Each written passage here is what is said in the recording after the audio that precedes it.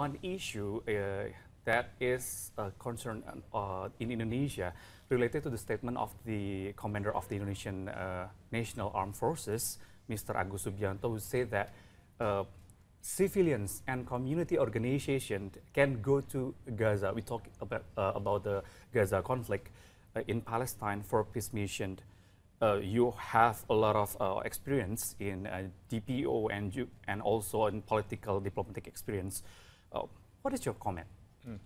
Well, what I would say is that for any peacekeeping operation to be deployed, there are conditions, and they apply everywhere. The number one condition is that there has to be an agreement between the parties. Okay. You know, because it's peacekeeping, so peacekeeping has to be based on an agreement. The parties have to accept that there should be a deployment of peacekeepers. So that's number one. Then the second condition, which is critically important, is that any decision to deploy a peacekeeping operation is made by the UN Security Council.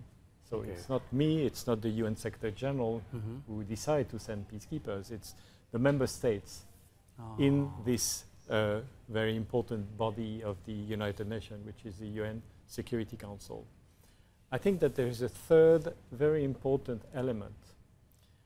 The peacekeepers need to be accepted by the local communities. You know, they need to be accepted by the population. They need to be seen as agents of peace, not as some sort of occupier.